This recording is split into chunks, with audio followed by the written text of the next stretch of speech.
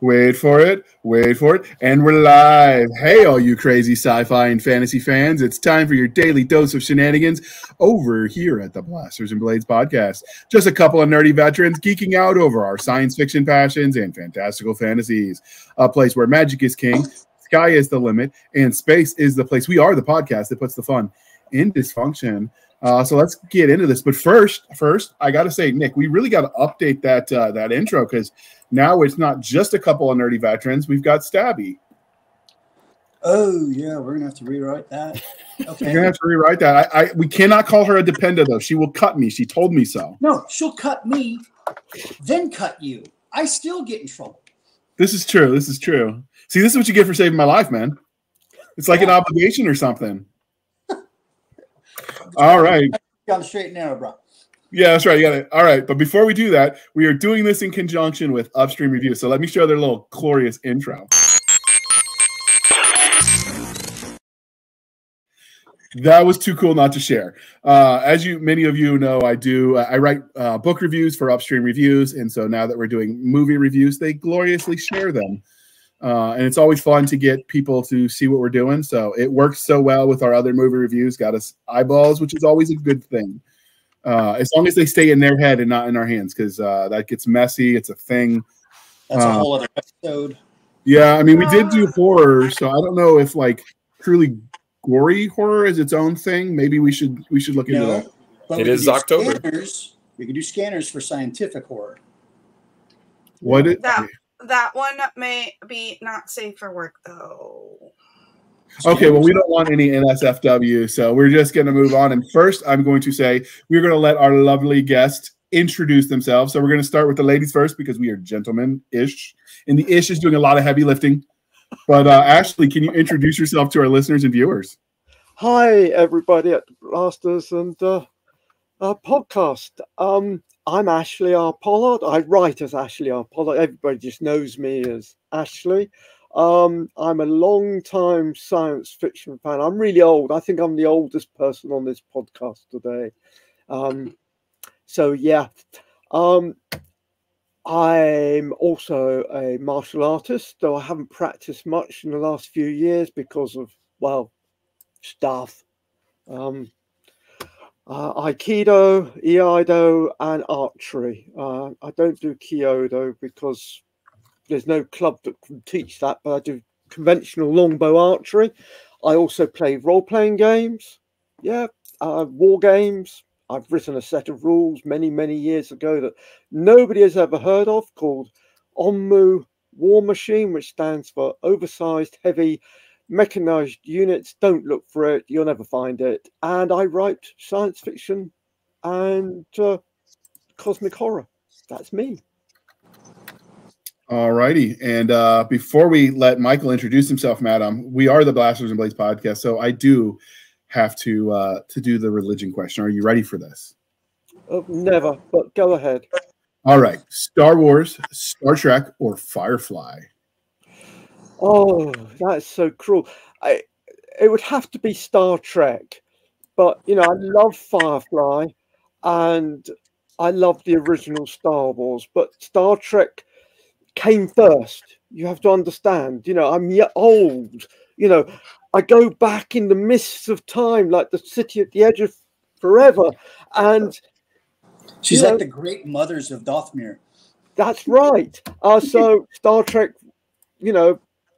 if you'd said Doctor Who, I'd have to have said Doctor Who, because that was the very first science fiction TV series I ever got into. But so it'd be Star Trek. Okay. Well, next, aren't you? Okay, so I actually jokingly said it's funny that you said that, because when I write my newsletters, I often include stories from when I was in the Army, because my newsletter followers love those, and I always preface it that this is way back when dinosaurs roamed the earth, because there's this funny meme going around that says the type of infantry grunt you are based on the uniform that was in when you enlisted. And so it's got like great grandpa, and it's got the old olive drab that was Vietnam, and then it got the woodland camis would be grandpa grunt, and then whatever the hell they call the new stuff, because UCP. yeah. So Ortiz was a soldier too, and so I jokingly call myself Grandpa Grunt, and I sign my that in my newsletter when I tell those stories, because the way it was when we were in is just not the way it is today. And let's not get started on Alice versus whatever Molly. versus whatever webbing, because you know that's just a whole battle rattle holocaust. I remember Nick and I talked about this before, but I remember when they changed the way we taught close quarter combat because of the technology. So when Nick and I went through, and Mike, I think you as well, they still taught you to shoot with us for your standing shooting with a side profile because it made you a smaller target because you didn't have flak jacket. And then the minute the bulletproof vest got to be more common, they ended up teaching you to shoot with your chest forward, which is a lot harder to do. You had to relearn. I mean, we're talking hundreds of hours of muscle memory training to make that movement work because it is so awkward. It's like a turtle shuffling forward after it's got to use the bathroom or something. It's kind of how I would describe it. But I remember all those changes that the gear made and how you operated. Oh, we're also always taught to breach with the chest first, as in like that's the target to present. And I don't know if that had changed or whatever. That was when we taught to present, when we did breaching drills before, because I went to basic in 98. None of the breaching drills covered chest forward because you wanted a smaller target. You wanted to make it harder. So it was the side profile was everything. And then you did a lot of side stepping and almost like the side straddle hop approach to moving around. You remember those days, Nick? I do. And then, so that was at a Ranger contract. So I was mostly in TRADOC, and then I went through RIP at the time, it's now RASP, graduated from there, went to Ranger Battalion. That's when they were already starting to present the chest as the target for your shooting. And I did that for a couple of years. And then they were like, hey, let's send you to sniper school. And I'm like, all right, cool. That sounds fun. And then I had to go back to learning how to shoot like this. Yeah, it was definitely an evolution in how we do things. So it's interesting. I try to factor that in when I write mil sci-fi and stuff. It's like, well, what's their equipment? Because that's going to affect how they maneuver. And everyone just, most people write mil sci-fi with, oh, well, they've got power armor. But colonial Marines were a thing too, right? And so it depends on how you set up their equipment and where their weak points are, because that's what you're going to want to minimize access to. So, all right, we're polytheistic over here at the Blasters and Blades podcast. So, madam, Game of Thrones, The Wheel of Time, or Lord of the Rings? Lord of the Rings, hands down. How dare you? Get out of here. Wash your mouth out. Did you ask somebody from the UK not to pick Tolkien? Well, we haven't sat down and had our great conference where we drink our coffee with our pinkies out and we discuss what we're going to replace the sci-fi or the fantasy religion question with, because everybody, wherever they are from, always cites the OG of J.R.R. Tolkien. So how do you not? But I mean, he's so iconic. I don't know. It's a balancing. We almost have to have like The Hobbit, Lord of the Rings, or the Silmarillion for people to choose on the Tolkien question, and then give them another fantasy option, because it's almost unfair to put people against him. You're missing the main man in America, and it's not George R.R. Martin or even what's his name who wrote Wheel of Time. I've forgotten his name. Robert Jordan. That's right. It's Robert E. Howard or Fritz Leiber. Sorry, I mean, you guys are just so young. But I'm also a huge Conan fan too. So. All right, I'm going to have to write those down. And it's nice to be called young because my son thinks I'm ancient. I've told this story before, but when they were doing 2017, they were doing the 100-year anniversary of something with World War I, and he asked me if I knew those people, and I'm like, I had to pause the screen, and I showed him the picture of the guy in the World War I, wool uniform, and then me when I was in uniform, and it was definitely not wool, and I'm like, see, the uniforms aren't even different. This was 100 years ago, kid. How old do you think I am? And then, of course, he really killed me, and he like stabbed the wound and twisted the knife a little bit. He goes, "That's not you, Daddy. That's half of you." And now the kid doesn't get to eat because life lessons. Oh man, Caden asked if when I was a kid, when I got my first car, if I had to crank the engine first. I'm like, what do you think? I can beat you all. Go on. Caden asked me if I was alive when there was black and white TV. I said, I remember black and white TVs, mainly because my grandparents had one. And he goes, so was the world in black and white too? That's just because he's dumb. Yeah. What? Yeah. What? Yeah, because at like around What he said there. 1972, the world just exploded with color. They said, let's Just have color. exploded with color. Dark gray and black world. All right, madam. We have one last religion question because we are not knuckle dragging troglodytes. We're recovering infantrymen now. So, coffee or tea, and how do you take it? Although I kind of think I know, given you're British. Well, that's a good question. You see, tea in the morning, and it's black with no milk. You know, don't have bovine secretions in my tea. Thank you very much. But the rest of the day, it'll be coffee. We do cafetières, which is like press coffee, you know, Okay. and stuff, and it's really nice. So, Okay. you know, I'm bilingual's not the word I'm looking for, but by drinking, you know, whatever. You're caffeine fluid. Yeah, absolutely. Caffeine fluid. Yeah. All right. Love it. First, Ortiz Michael, he publishes as MD, so that's why he's got that on the screen. Because apparently his name is so common that he's on page 27 of a Google search of his name. But he's number one in our hearts. But Michael, so how do you take your tea or your coffee? I don't drink coffee. How did you survive the army? We discussed Not this why you had last, to get out. we discussed this like, last time. I would trade it. I would trade it away. I was. Yeah. I'll just take my coffee and go. Literally, we discussed this. It was the fact that like I was young, and so it didn't matter. Caffeine was not a requirement. I just did it. Now it's a lot more energy drinks than it is anything, but at the time I was unaffected. I would be like, all right, whatever, 3 hours of sleep, let's go, I'm great. You know, definitely fell asleep once on Firewatch. I have no memory of the Firewatch. Like, started it, and then some guy was like, hey, I'm relieving you, and I was like, what happened? Did I just walk around? But yeah, like it wasn't a thing. I'll do like a shot of espresso occasionally and like a chai. And then in high school I worked in a kitchen, and because I was an idiot and just destroying myself, I did drink coffee, but I would pour like 2 packets of hot cocoa into it and then drink that. That sounds good. It was good, but it also, I think I gained 20 pounds that summer. I could believe it. Yeah, because you ask like a 16-year-old kid, like, how many burgers you want for lunch? And I'd be like, I don't know, give me 12. And they're like, cool, that's not even a question. Here you go. Give me all the burgers you have. But wow. But yeah, so I'm guessing you didn't do the Folgers dip in your gums from the MREs either. No, nope. I thought that was disgusting. Absolutely disgusting. It was, but it worked. And yeah, like there was always something somebody did, you know, would give me for coffee. So I was like, yeah, this is currency to me. So I just traded away. I did that with the little Tabasco sauce that came in the MREs. Yep. Would never use that, so I'd trade that away. Yeah. I mean, yeah, I get it. It's funny now. A really good friend of mine was in the Marine Corps until recently, and he'd come back from like being on base and stuff, and always give us MREs because we were living in Cali at the time and figured we'd need it for maybe earthquake stuff. And I would have to laugh because my wife would just rip them open and take all the coffees out because she loved them. And then she's like, "What did you call this?" And I was like, "You're rat fucking the MRE." Yeah. So she would just always be like, "Okay, well, I'm just gonna go do this to all of them." Then I was like, "No, no, terrible person. Don't do that."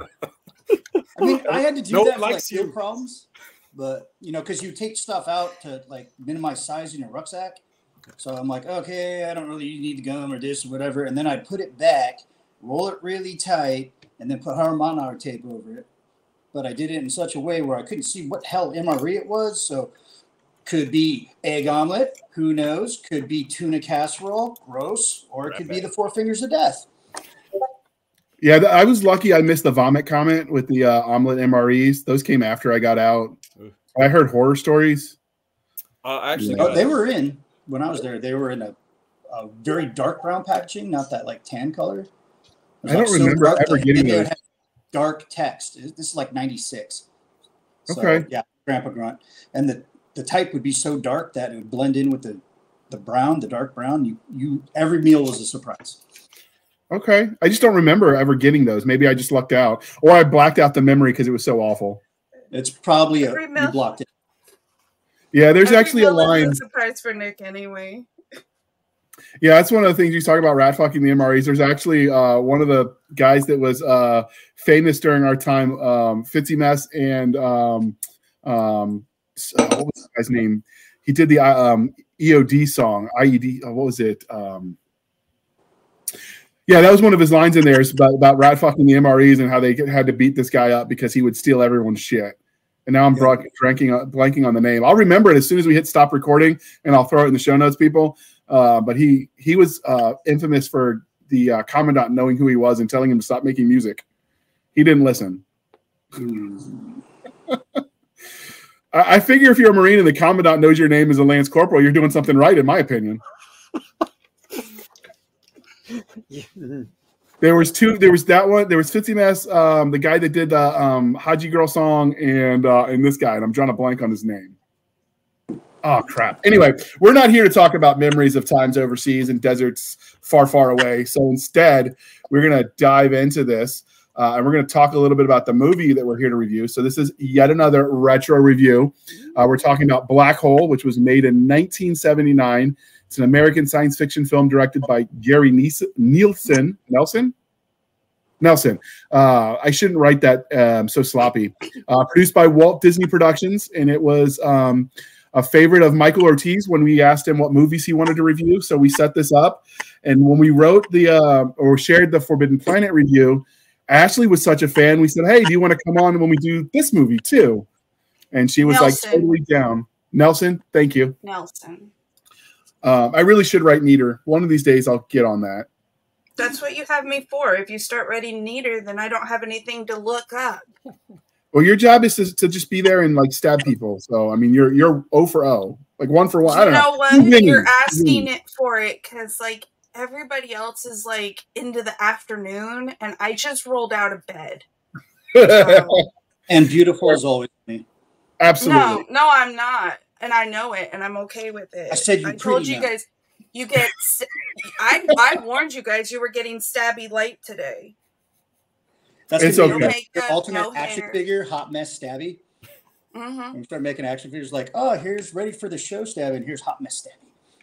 Dude, it's been cold all week here, and I've been in love with it. And then last night and this morning, it decided it's going to be 80 degrees out here.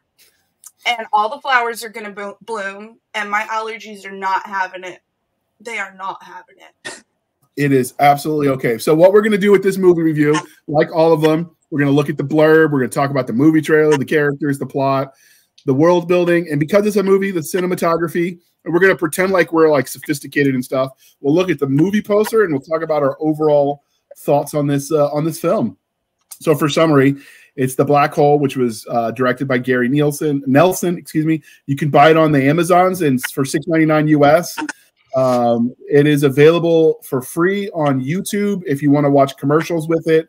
The film is 98 minutes. It was released in the UK first on December 18th, 1979. And then it was released in the US on December 21st, 1979. I couldn't find any copy for it. I just found the trailer, and that was pretty much it. I'm finding out to be a lot more common with some of the older movies. The ad copy didn't survive. What you end up seeing mostly is the modern reviews of it. So for whatever that's worth. And with that being said, we're going to show the movie trailer and we're going to talk about it. So as usual, I do not own this. This is copyrighted. I will link all the data. So please don't copyright strike us, but let's roll that footage.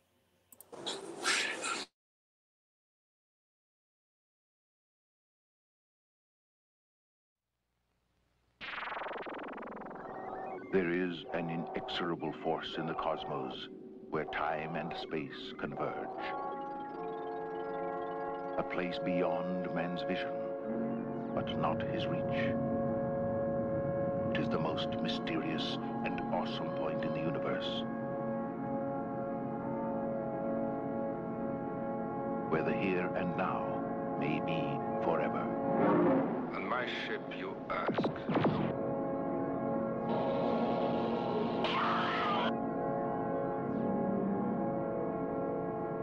It is unavoidable. Moving through space, swallowing everything in its path. Radio waves, light. Are you programmed to speak? Even planets and stars.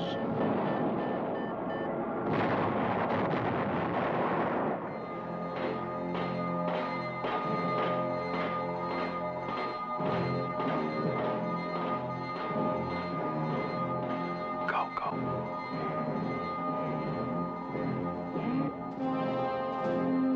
Fire thrusters.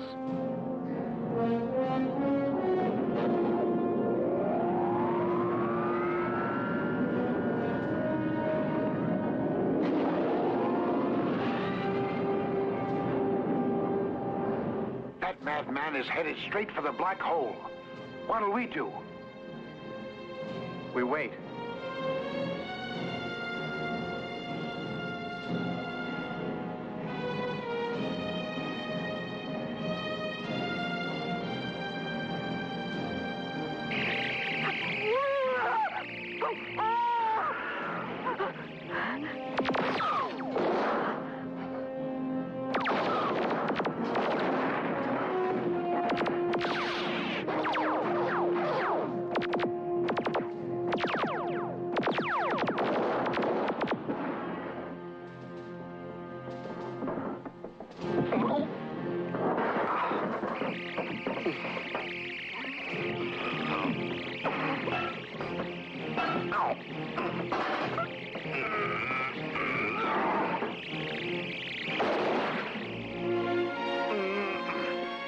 We got you.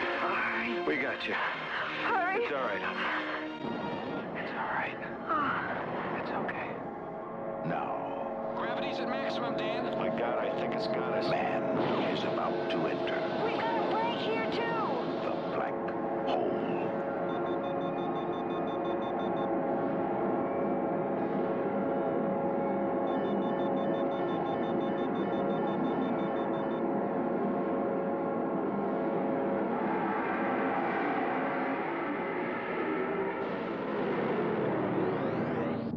A journey that begins where everything ends.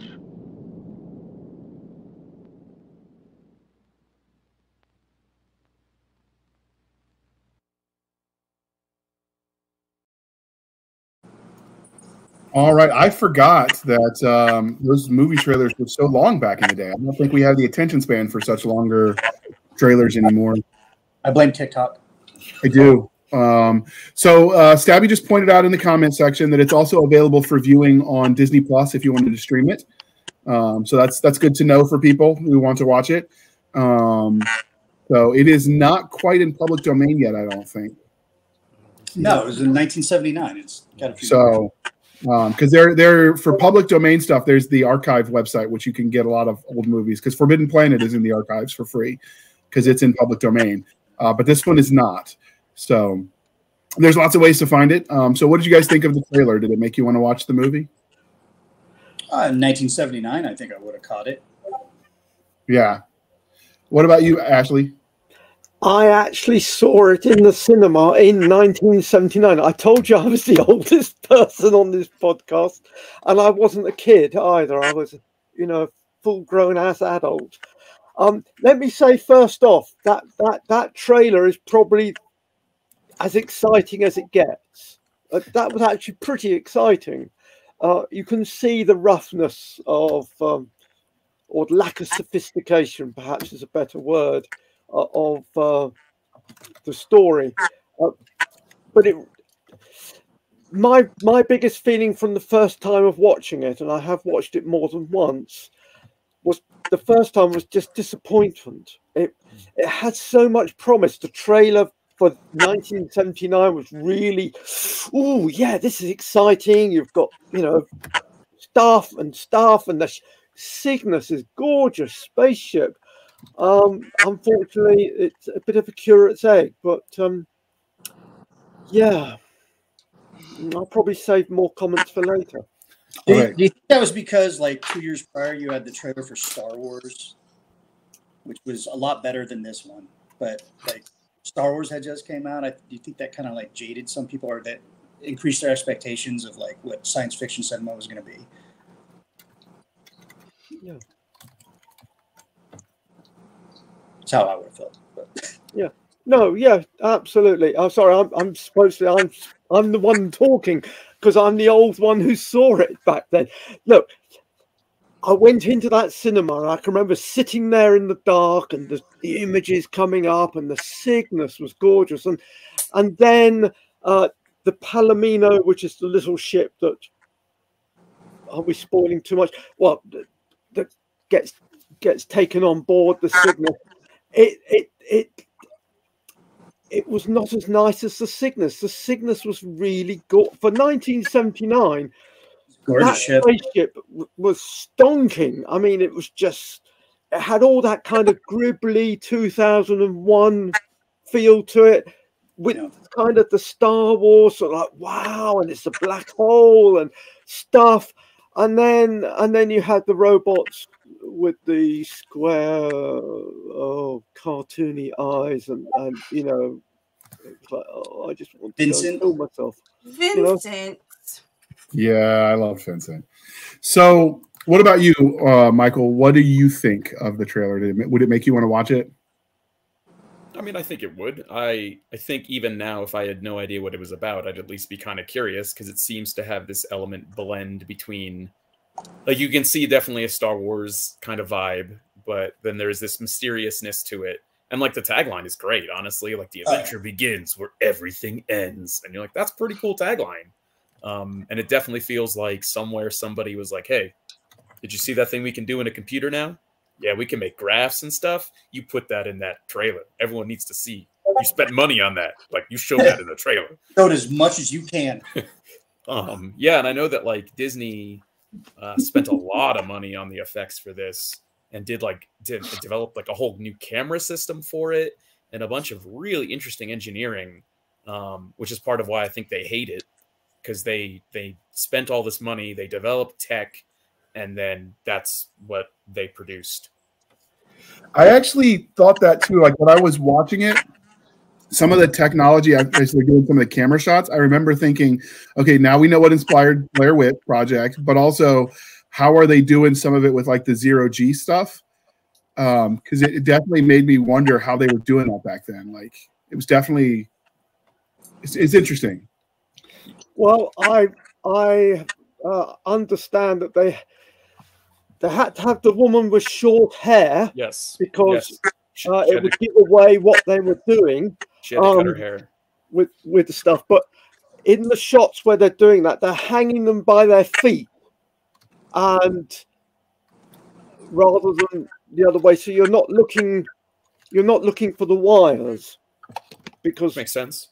Yeah, they did a lot of very clever stuff with the cinematography, and they spent all that creativity on realizing the zero-G effects, and then failed to put any of that creativity into the actual dialogue. Well, I think the movie suffers from actually Star Wars, not just like the quality of Star Wars or whatever, but I feel like it was a script that had been kicked around for a while. It'd gone through rewrite after rewrite. It had sat around. They kind of were trying to figure out what to do. And then this movie called Star Wars came out and made an oodle of money. And someone said, greenlight this, fast track it, get it done. And they're like, well, we're not really ready with this rewrite. And they said, I don't care. Like, we need money. Like, we need to cash in on this Star Wars success. And by the way, you know how Star Wars had adorable droids? We're going to have adorable droids. You know how Star Wars had like guys in black armor? We're going to have guys in black armor. Stormtroopers? We're going to have stormtroopers. And they said it just like that. Well, of course. Yeah, but before that meeting happened, if there was a Zoom call back then, it probably would have gone something like this. Here's what I need. All right. We got an antagonist. We got a protagonist. We're lost in space. We're going to take parts from Forbidden Planet. We're going to take parts from Star Wars. You know, and then we're going to make a buttload of money. You know? Yeah, because as far as I understand, the movie was actually inspired by the Poseidon Adventure. It was meant to be the Poseidon Adventure in space. It's supposed to be a disaster film in space, and it became something else. And you can kind of being a disaster. Like, you can see it, but at the same time, yeah, you also see where it's someone like took a syringe of Star Wars and just like open wide. Yeah.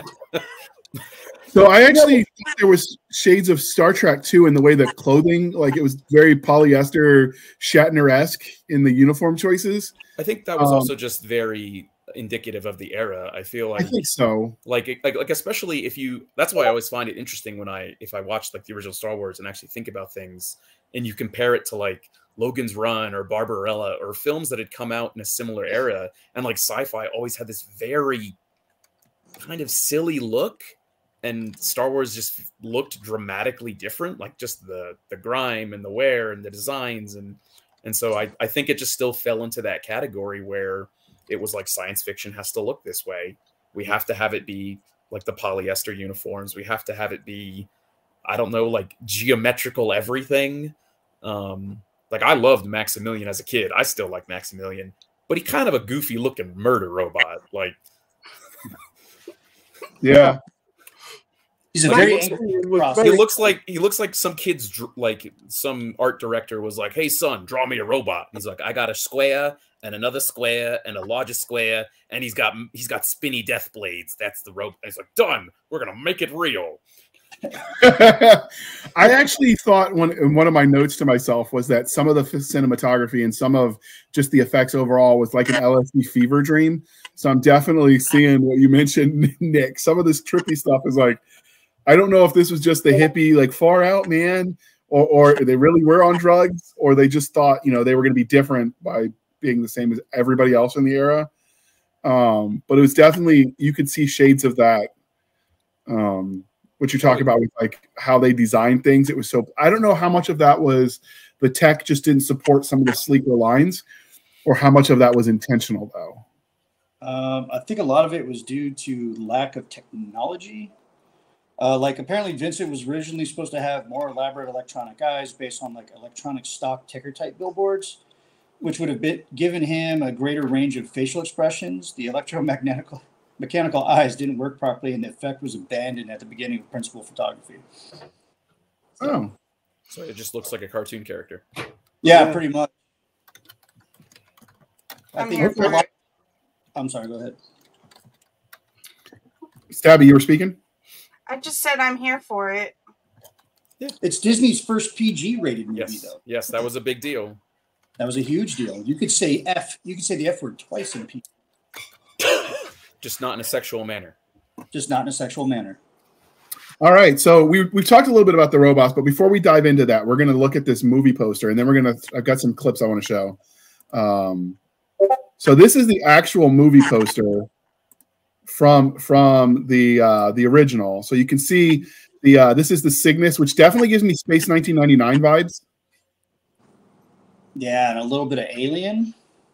Yeah, I like these are the robots in question. This is Vincent, and then the broke down one I think was Robbie. Bob. Don't you dare confuse him with Robbie the robot. That's a sacrilege. One makes alcohol, sir. One makes alcohol. This is true. He did make out. I want Robbie for that alcohol. This is the uniforms we're talking about. This is Lieutenant Pfizer, Captain Holland, and Kate, the empath scientist. Look at all that. They look at the suits. They go down in that V70 style, so you can see all the chest hair, all the taco meat. All right, and then this is the remade one that they use when Disney sells it now, which is a lot cleaner lines. You see the graphs that he was talking about. No, I like the original better, actually. I like her name was Kate McRae. Thank you. I think they both have merit. The second one looks a little bit like it's flying into a butthole, though. But all right, hold on. Yeah, or the Eye of Sauron. Yeah, see the new one's like more Eye of Sauron type. Hal. Yeah, it also gives me a little bit of Event Horizon vibes. Oh, I can see that too. Yeah, big time. So overall, did you guys like the poster? I did. I mean, I think definitely a period of its time, but the art did the job and made me want to know more. Yeah. It asked the question, what is this? Why do I care? And I'm like, I care because the poster is freaking awesome. Yeah, like I said, I've seen some real life models of the Space 1999, and I'm definitely getting some of those vibes. But that was of the era what they thought spaceships would look like. I do like it with the Palomino, and I couldn't find a picture of that, but with the Palomino, It actually had the rotating main hab, which would generate gravity for them. That they threw that in there, which was kind of cool. Yes, but go on.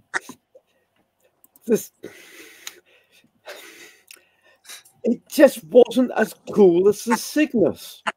You know, the Cygnus is just absolute sex. I mean, it's just a sexy, sexy spaceship. Go on. It's got all that long lines. It's got all the gribbly bits. It's lit up like Wonderland. It's almost a spaceship from another movie, you know. Whereas the Palomino is kind of looks like a Disney spaceship. Sorry, you know, but no, the Cygnus looked like it went more with function over form. It wasn't sexy and sleek like in Star Wars. It looked like it had a purpose. It was meant for being in orbit. Wasn't meant to go down to planets or anything like that. And all those little like grates on the outside, you know, it was meant for people to have something to hold onto, hook onto, to work on while it's in flight.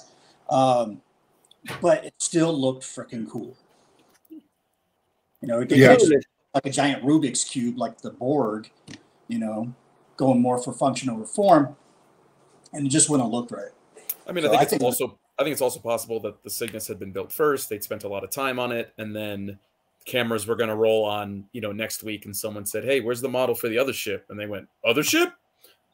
And they went downtown Disney. Well, that wasn't a thing back then. Went to Disneyland, went to, you know, Tomorrowland, grabbed a toy out of the toy thing.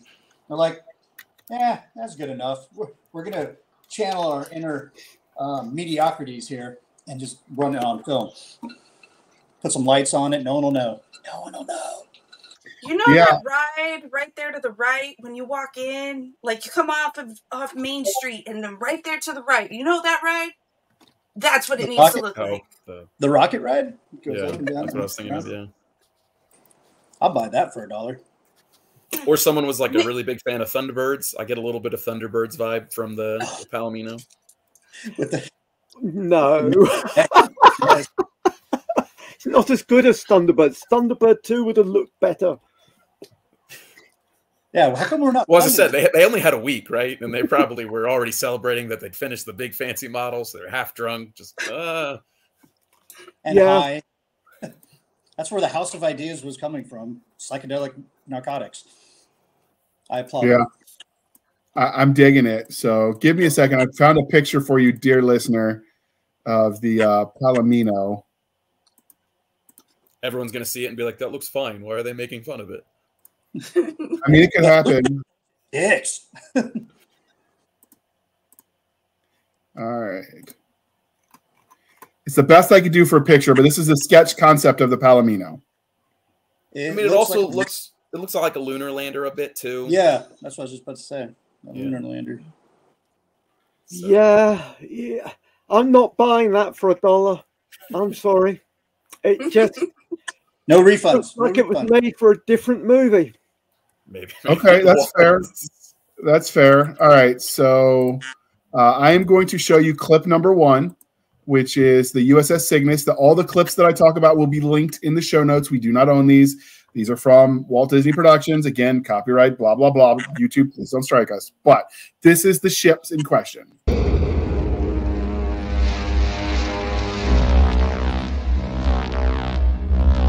Maximilian, bring us about.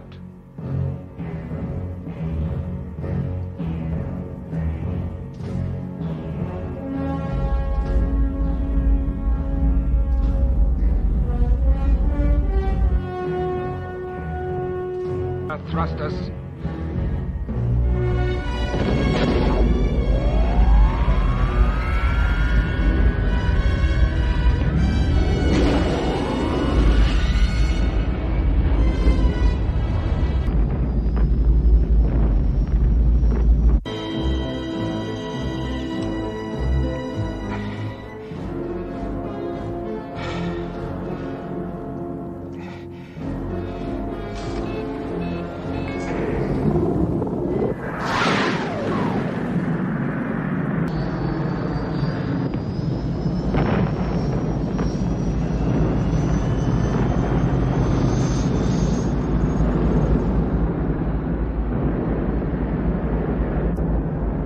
Blow it apart before it hits us! Fire!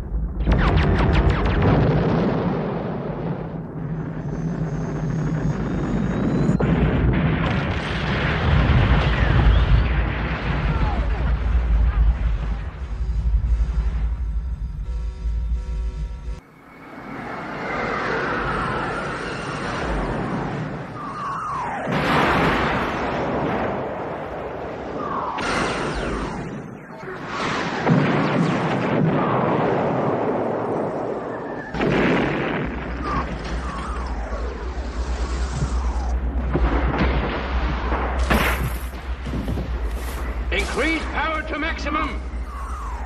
We are going through.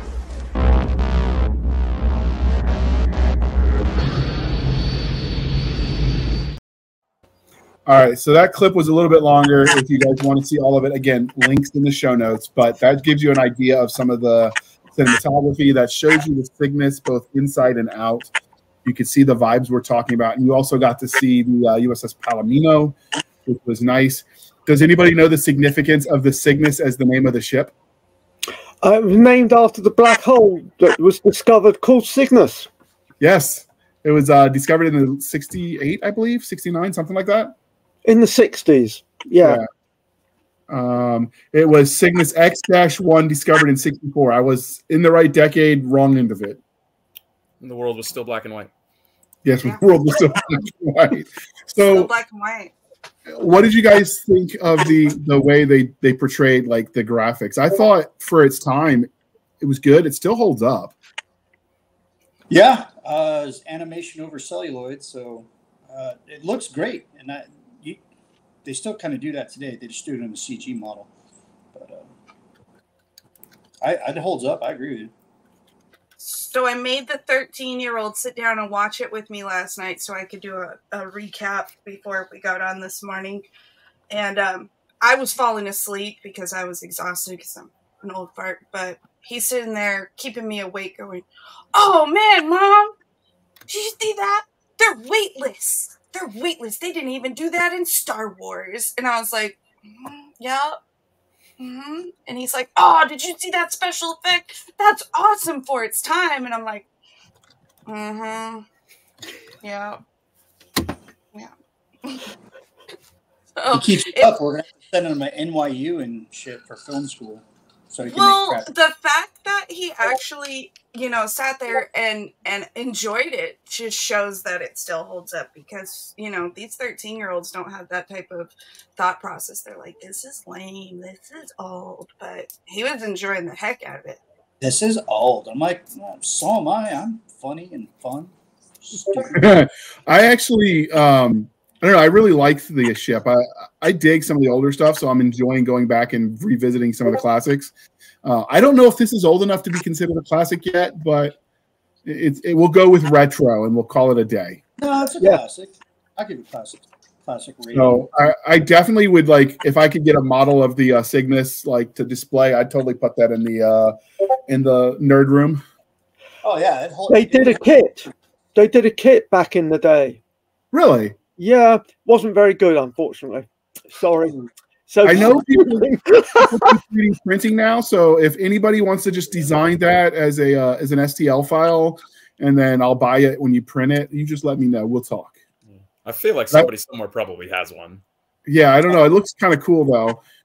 That's the cool thing with some of the cover artists nowadays are designing the ships they do in 3D, so that way they can do the rotation on the cover. And so it's kind of cool that some of these authors will get like actual 3D models of the ships from their books, which that is cool. That's how you know you've arrived, Michael. That's how I'm not there yet, but I want to get there with one of the ships from my books. If you have $600 to $700, they are selling them on eBay. Oof. Yeah, I didn't like it that much. Does it come with Einstein Rosenbridge accessory? Yeah.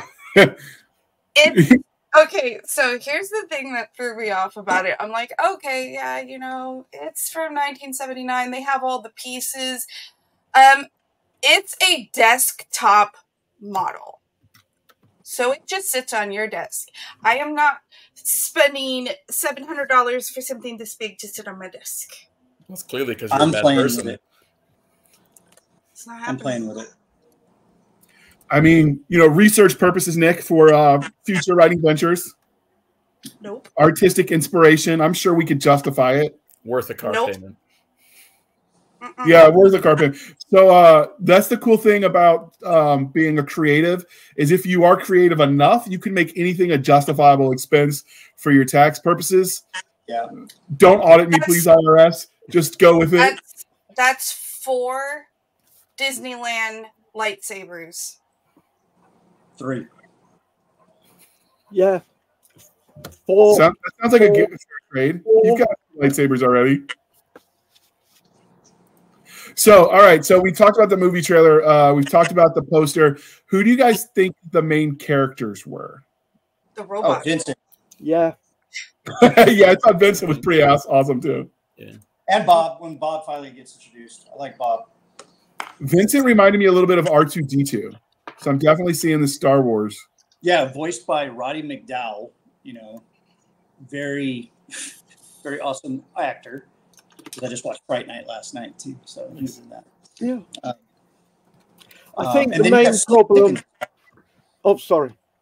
No, you're good. I think the main problem was that the robots had more character than the actors had character, and, which is fine if the film had been marketed as a kids' movie, but it wasn't. It was marketed as a Star Wars like movie, and whilst kids can like Star Wars, it, like any good film, family film, it can appeal. It must appeal to both the adults watching it and the children.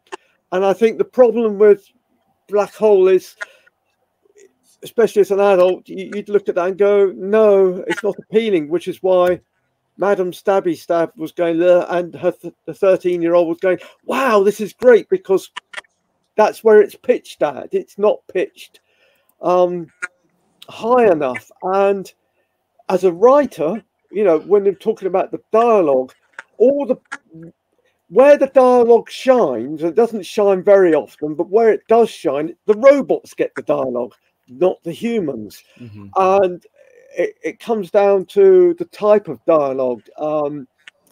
We have this thing like, oh, this is X and this is Y. It's effectively the equivalent of info dump. But any opinions or beliefs about what's going on, they're given to the robots, and they're supposed to be robots, and they're more human than the humans. And they wasted Ernest Borgnine, and they wasted the guy from Psycho. Perkins. Yeah, Perkins, that's it. Sorry, I'm getting old. I can't remember these names. And but the villain was good. He really chewed the scenery, and that's also great. But it's like a curate's egg. It's great in parts, but overall, it's pretty bad. And I really want to love this movie because it has the Cygnus in it, and it has robots, and it has going into the black hole. And I so want to love it. But had Bergnine. I mean, if he can't save a movie, I don't know what can. Yeah, absolutely. And they wasted him. He was so great in there. They made him the comic relief. The robots, kind of the protagonist. They kind of drug the plot along. I don't know. Yeah, they did a lot of coke in that writing room.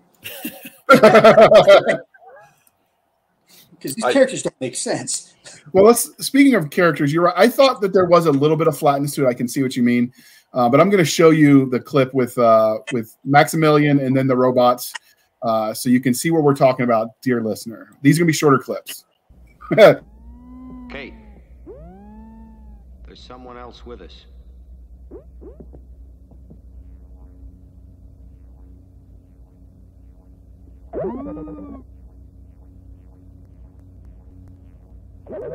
Identify yourself.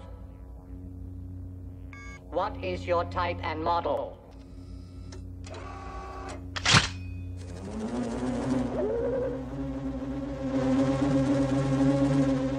A mystery monster. Don't move.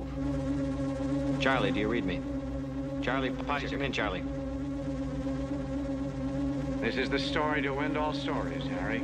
A ship of robots and computers with this thing in charge? Not quite, Dr. Durant.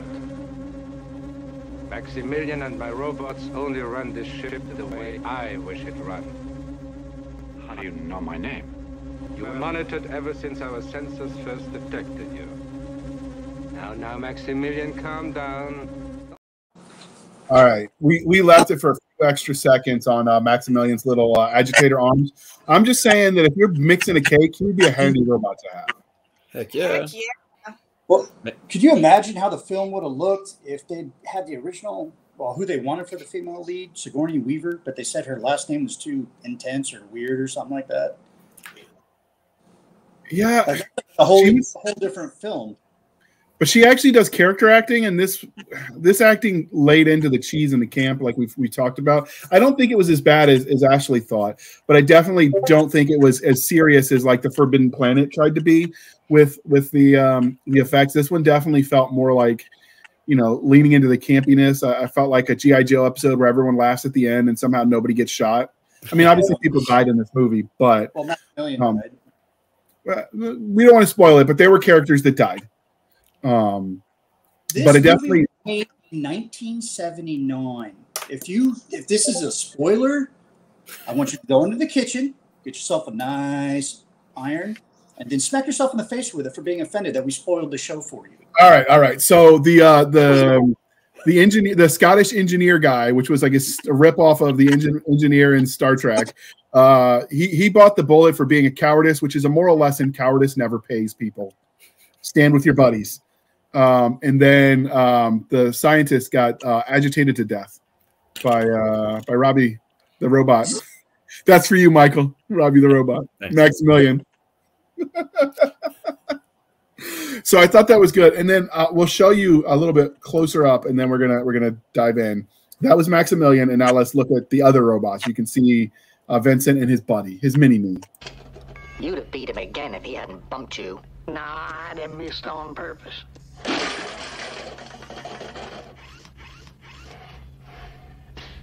Don't worry. I'll uphold the honor of the old outfit.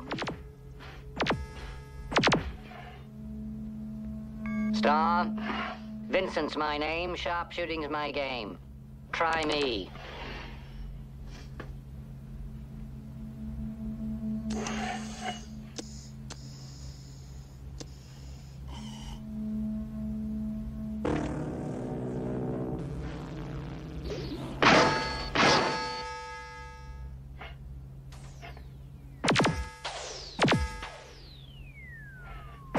Nice shot, Star. Simple, but nice.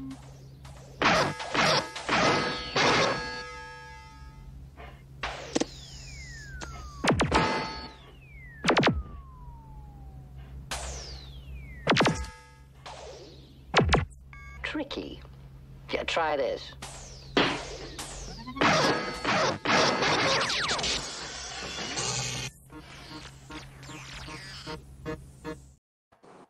All right, that goes on a little bit in the clip. Again, I'm not trying to do the whole like hours of clips, but that was what we were talking about when Ashley mentioned that it felt like the good dialogue was wasted on the robots. They definitely gave them a lot of personality, but they should have shared it with some of the humans. And the cinematography was just a bit flat. Yeah. It was all center frame, which you don't do because as comic artists, we study cinematography. You don't want stuff center on center. It's boring, even when you're firing laser guns. Yes. I do, like you said, I did think the bumbling country bumpkin effect for the broken down robot, it definitely gave me some Pixar vibes with Mater. Yes. Yeah, and they got Slim Pickens to voice it, which is awesome. Dr. Strangelove, he's the guy that's like riding the freaking nuclear warhead. Yeah, you know. So I think that was perfectly cast. What did he say? I'll upkeep the honor of the old unit. Yeah. You know, It's like if they had Robot Chew, I guarantee you he had one in. Yeah. Yeah. Ding, you know, banging it off Star's helmet after he gets defeated. That'll go in the remake. Remix. Yeah. I hope they Would you actually like to see this as a remake with modern technology? I would actually. Absolutely. 100%. As long as they rewrite the dialogue.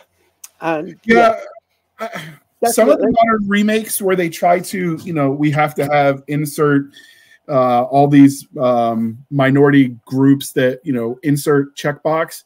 Like if they do that to it, I probably wouldn't enjoy it. But for instance, I've used this as an example of how to give representation and do it right with Starbuck in the remake of Battlestar Galactica. Her character, when they changed gender and made her the love interest of the dead brother, that worked for me because it actually made her relationship with the main character's family. That made sense to me now instead of just some weird, oh, we're just buddies because, you know, we like to chase girls together or whatever from the original, the Playboy, I guess, motif. So I think if they're going to update it, they definitely need to do it in a way that fits the plot instead of just, you know, checks a box. It can be done right. Yeah, let me run with that. I mean, I have no problem with having a diverse cast. The problem with diverse cast is you have to then up your game for the characterization and for the dialogue. And that's what they fail to do every single time. They just stick it in. Oh, we've ticked the box. That's it. That's all we've got to do. Nothing else matters. The heart of any story is the character motivations. You know, we could talk about Star Wars and the Force Awakens with Rey, but we won't because that would be go off on a rant, and I'll just stop now. Yeah, she was definitely the Mary Sue of all Mary Sues. No, she wasn't. Oh, sorry. The story in the Force Awakens is basically just a very bad retelling of A New Hope. It's pretty much beat for beat. Yeah. And that's why, you know, The New Hope worked because they raised the dialogue and they did stuff with the characters and they got the beats right. But in The Force Awakens, because it was just a copy, it was inferior. And because there's no real difference between Luke and Rey, you know, both desert planets, both pretty good pilots, you know. Rey's got a bit of an edge in terms of the Force stuff, but then again, she hasn't had Uncle Lou and Auntie Berea looking after her for all her life. She's had to live on the edges, and you'd have to be one tough kid to actually survive what they showed in the opening of The Force Awakens. So she would have some serious street cred to still be alive all those years later. Whereas Luke needed a bit of guidance with Obi-Wan to kind of level up. So I don't think she's a Mary Sue. I just think if you've watched pitch meetings, he explains pretty much what's wrong with The Force Awakens. And it's all down to lazy storytelling. Well, when it comes to Luke there was years in between each episode. So he had time to look at Jedi texts. He had time to deal with Force ghosts and things like that. That whole sequel trilogy, there's no years passed between. It's just boom, boom, boom, boom, boom. So where did Rey get all this freaking knowledge from? That's down to poor writing. That is just, you know, because they didn't have. I mean, we're getting off topic. This is I was about to get us back on topic. Other universe. Talking about the sequel trilogies, maybe 4. All right, so Ashley, we'll have you back on, and we can discuss the whether she's a Mary Sue or it's just a poorly designed clone. I can see your argument. I think the end result is it felt unsatisfying. I don't have any argument with that. I have an argument with her being a Mary Sue, and I think that's largely down to stuff. So we're showing you some of the screen grabs that Stabby found for us. This is the the Wish version of the Star Trek engineer. We've got Ernest Borgnine. You show some respect, sir. We've got Vincent and Bob, a little damaged, a little worse for wear, and then of course I like the wires coming out of Bob because it's like almost like a beard. Yeah, and of course the attire. You know, he looks like he's doing some kung fu. Aww. Kung Fu would have made it a little better, that's for sure. Gun kata. But that's a great scene, isn't it? That one with there. That's just, visually great. I liked that one a lot. I did too. But so let's get back on track. So we've talked about the effects and the cinematography. Let's go back to that a little bit. So what did you think of some of the camera angles and the way they set the scene? I think I agreed with Nick's earlier assessment. I definitely felt like whoever was filming it was tripping a little bit because it was like dizzying, all the flashing lights. Definitely need a seizure warning for people to watch that because oh my God, the flashing lights. But what did everyone else think of the way they did the camera angles and some of the... Let's make a movie for epileptics. Yeah, that sounds That's not. I mean, I think anytime that they're kind of showing off the matte paintings they did, it looks good. Like I love the shot where it's the Cygnus control and it like shows how grand it is and all the little drones working, and it just looks almost gothic a tiny bit. Like it has this real, almost like Dante's Inferno, like you're looking into layers of hell kind of vibe. And there's sequences like that, and then they get off the matte painting onto whatever 5x5 set they shot on, and it looks very static, and it looks very blah, and it looks very sitcom, like television almost. Yeah. And I kind of wonder if some of that is, again, we have these matte paintings, we have all these things we want to show, let's make sure they look gorgeous. Oh, right, we have other things to shoot. Just get them done in a weekend. Like it just felt like there were certain things that they took time with that they really wanted to show, and then it felt like there was other items that they just didn't care to or didn't have time to really make well. And I'm not sure, exactly what the issue is, but yeah, there's moments where it feels like different movies almost. Yeah. Yeah, I can see that. And I think the tone of the movie also has that as well, where it has like a tonal whiplash between, is this a kid's movie? Is this kind of like a weird, almost like a sci-fi revision of an old Gothic sort of story? Is this, because it has like a real haunted house kind of element to it. But then you have zany robots that, as Nick said, should be spitting chew in the saloon somewhere. So yeah, it is a mixed bag. It is a very mixed bag whereas, especially as an adult watching it, you kind of just raise an eyebrow a lot. So, because the lasers look fine, for the era, they're fine. They're doable. The models all look pretty decent.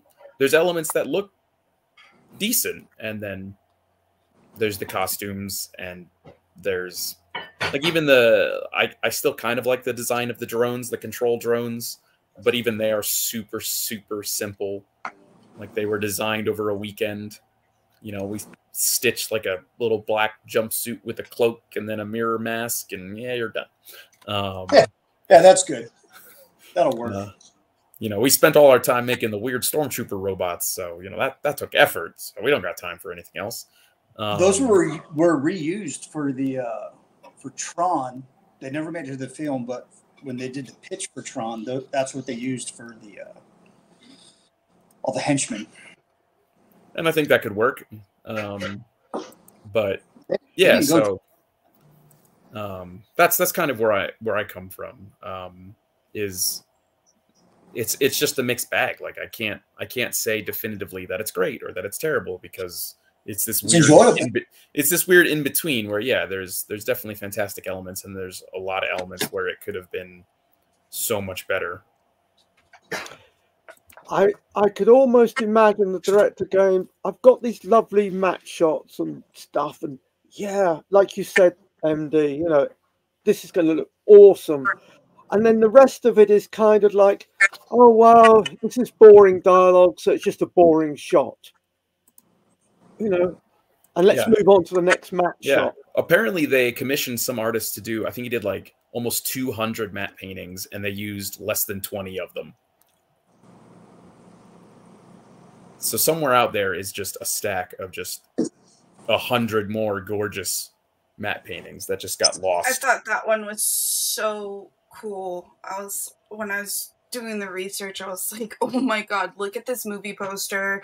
It's almost cooler than the original one. I feel like the Japanese always get cooler posters than we do. They do, man. That whole anime culture they got, which goes way back in the 60s. You're seeing them go into the black hole, but then you look at the screen to the left and you're seeing them go into the black hole.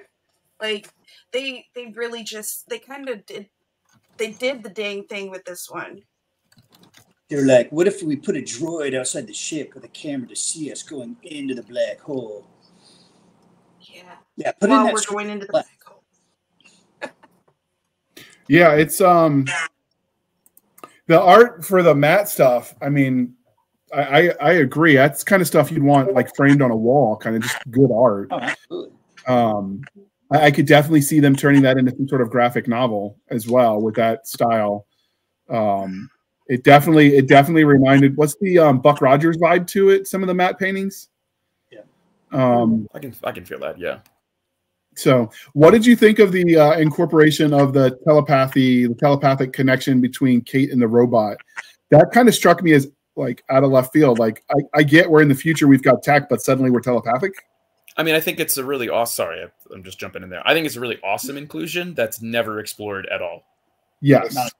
Like, it is a really cool concept that could have been a neat element to expand character and story. And you could have had like a really beautiful relationship between Kate and Vincent where, you know, like you could have just gone really deep with it. And it's just a thing that somebody wrote 5 seconds on a page. I'm starting to think that they Star Wars stole that when they went further with Empire Strikes Back, Return of the Jedi. You know, it was almost an empathic communication between Luke and R2. So I think it was a really great introduction of the concept, and some other films on forward with it. But that's something you usually don't see. And you know, when you do any type of telepathic stuff or empathic stuff, it's between a life form and a life form. And they had a relationship with cold hard steel and gadgets and circuitry, and I thought that was cool. I'm going to put my hard SF hat on now and say you don't need telepathy with the robot. What you need is effectively Wi-Fi. I could imagine that she's got an implant or she's wearing something that just allows her to have direct, you know, one-to-one interface with Vincent, and it didn't need to be hand-waved as telepathy. It could have been part of the technology, but that's because I'm kind of a hard SF kind of gal. Oh, I think that would have been a neat. Again, having her have a connection with the robot is a fun thing. That's just not. They just don't do anything with it. Yeah, like, it's so infrequently utilized or referenced, and you know, whether again if it is like some sort of telepathy or it's a plug-in or whatever. Like, it would have been fun. It's this new dynamic you've introduced to the story. So let's make the story more dynamic. Yeah, and you could tell someone did some studying on the research of Nikola Tesla, who essentially, I mean, if you read his findings and things that he created Wi-Fi. He can get, you know, any, forgot my words. Credit for it. Can't believe I forgot credit. But anyway, Nikola Tesla had a whole bunch of things like that. If he could recreate, he had like a theory about like human brain waves that could be harnessed through something. It was Wi-Fi, but he called it something different. And then he started dealing with the electronic aspect of it. So the writers kind of did a little research, which is entertaining. Go ahead. Sorry, go ahead, JR. I was going to say, I think when we mentioned the Wi-Fi, I wonder how much of that was a lack of knowledge at the time they were writing. Well, no, I mean, they had radio waves. I don't know. I wonder how much of that is we're looking at it with our understanding of modern tech that they could have used as examples that they might not have been aware of at the time. Well, as the old person in this conference, not to stress it, but back then I was, however old I was, old enough No, we had technology. You know, us old SF fans understood things like, you know, lasers and computers and stuff. We didn't have that technology to hand. Like, you know, we're doing all this over the computer now. So yeah, the problem is that the writers who are writing this weren't science fiction writers. They were Hollywood script writers, and they're going to be falling into all the Hollywood cliches of what makes a good story without realizing that what makes science fiction is the interaction between the humans and the technology. Whereas these people, that the technology is kind of like, oh, it's that black box over there, I don't understand it, and I'm not even going to be bothered to learn to understand or even think outside of my box of what I understand technology can do. That's my take. Okay. What do you think, Mike? I mean, I think that's pretty probable. I don't know much about, you know, the people that wrote it, but I still think that it suffered from probably multiple drafts written by multiple people, like sitting around, and, you know, writer A is like, I wrote this, and writer B takes 50% of it and then inserts their own 50%, and then writer C takes 50% of that and inserts, you know, so it's possible. Yeah, it's possible that writer B was like a really big science fiction fan, but everybody else wasn't. And they're like, well, that doesn't make sense. That's stupid. And they're like, no, that's real science. And they're like, shut up. You know, I'm going to change that. The children don't want real science. They want cute robots. Yeah, we do. So yeah, like it's because, like, as I mentioned, the tonal shift before, it feels like such a hodgepodge of ideas. Like there is no coherent vision to this movie. And that's coming from somebody. I sincerely love this movie. I will admit I watched it recently and I was like, yeah, it's got a lot of issues, but you know, I grew up adoring this movie. My poor mother, I can't tell you how many times we would watch this with, and she probably was like, dear God, kill me now. But yeah, like I told you, JR, it was between this and Tron, like over and over again. But yeah, it's literally like the Hollywood grab bag of ideas. Yeah. So, and when you get that Hollywood grab bag, a lot of the kind of technical substance is going to go to the wayside. Yeah. You got anything to add, Ashley? No, I agree with MD. I think it's too many cooks ruin the broth. There were clearly far too many cooks in this one cooking up the plot. It is a grab bag. There are bits of it, I would agree, are just awesome. I just look at this and it blows me away. You know, the Cygnus and the black hole. I mean, just imagine if we could have the black hole done like from Interstellar, and some, you know, proper, like, we're not going into the black hole, we're going between the two event horizons because it's a spinning black hole. And yeah, okay, it's a bit geeky and technical, but it's like cutting edge science, you know. And this is what we're doing. We're going to be traversing an Einstein-Rosen bridge to another part in space-time. And it wouldn't, you could keep the cute robots. You can still have cute robots. Just let's just make the eyes a bit more scientific, technological, not scientific, just technological, rather than just white pieces with, you know, I mean, even googly eyes would almost be better than what we see on Bob and Vincent. You know. Oh, I'm so editing this movie and putting googly eyes on the robots. Googly eyes. Yeah, but having more like a Daft Punk changing emotion type screen, like if they decided to remake it, that would probably be really cool. You could have green, because green is opposite to red, and red for Maximilian. You could have a green glow and maybe just a simple almost like a style on, you know, by your command. Yeah, going on. Yeah. Supposedly they've been trying to remake it for a couple decades, and I think it's been permanently shelved because they felt it'd be too similar to Interstellar now. I wouldn't see that. I will also say this could be a good thing because the last screenwriter was the same person who wrote the Pacific Rim sequel and Jurassic Park Dominion. So, those people should be imprisoned. Just going from a quality place already. So, Oh, that movie would flop so hard like a pancake. Gross. So every other recent Disney movie? Yeah, sadly. Yeah, they could stand to lose another $1 billion or $2 billion.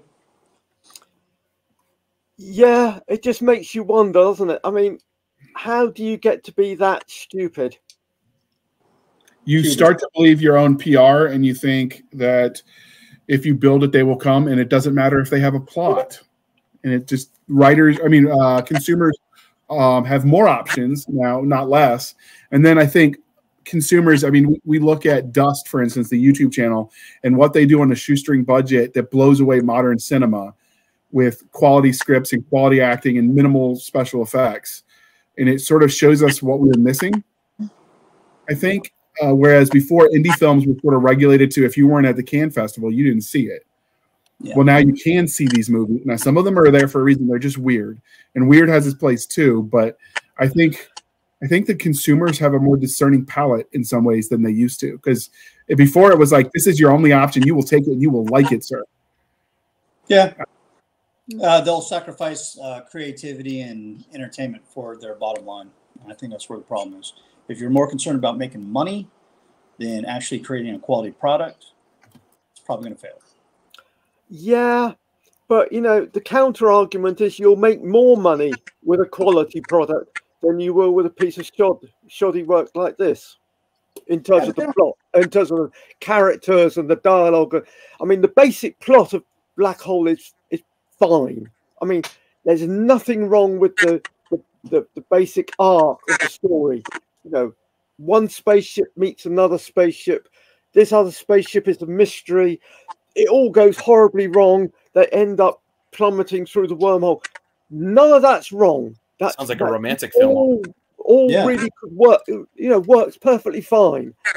It's just the execution of it. I've lost the word. The process, the treatment. It's just the treatment of the story that fails, and that's why we're getting this dichotomy. Sorry to use big fancy words, but I've been watching Patrick H. Williams' film channel on YouTube where he talks about all this stuff, and it's the treatment that's lacking, and it's because they didn't respect the material. It's just that SF stuff. We don't have to respect that. We just say whatever, and there it is. It's science fiction, isn't it, mate? Isn't it? Not art. It's science fiction. Argument to that is the remake of Dune. That had everything. It went really deep into Herbert's vision. It had great special effects. The dialogue was well acted, and they realized that this story needs more than just 2 hours. So I think it gives me hope that some of these great movies that were not really well executed, but you can see the potential in them. And I think that's the most troubling thing. You see that it had great potential to be this great film, and it fell short in so many ways that it wasn't. But you still find your little pieces that you enjoy very much, like The Sickness, the execution of The Sickness, great looking ship, the matte paintings, the dialogue was crap, the robots, things like that. So maybe Hollywood's waking up and we'll start getting some good stuff again. But well, they've been firing some of the people that were involved with some of the disastrous stuff. I think the stance they took on the Snow White movie with regard to firing the person that seems to hate everything about the original and actually trying to honor the original, and they're essentially making a completely new remake. It's a new film. I think that was an expensive lesson for them. So hopefully. So we didn't talk about the main character. Well, one of the main characters in the form of the bad guy, which was Dr. How do I pronounce this? Reinhardt. Reinhardt. He's a villain. He's got to have a German name. Come on, man. Of course. Right. This is Germany. We make the best villains. Yeah, we're not to the point where all the villains are Russians yet. We're still the villains are Germans. No, we're still dealing with Germans.